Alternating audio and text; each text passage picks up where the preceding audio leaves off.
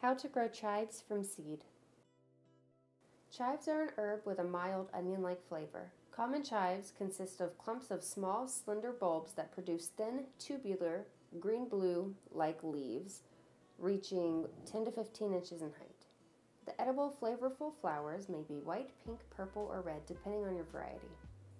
Start seeds indoors or in an enclosed greenhouse 4 to 6 weeks before your first frost date in a good quality potting mix.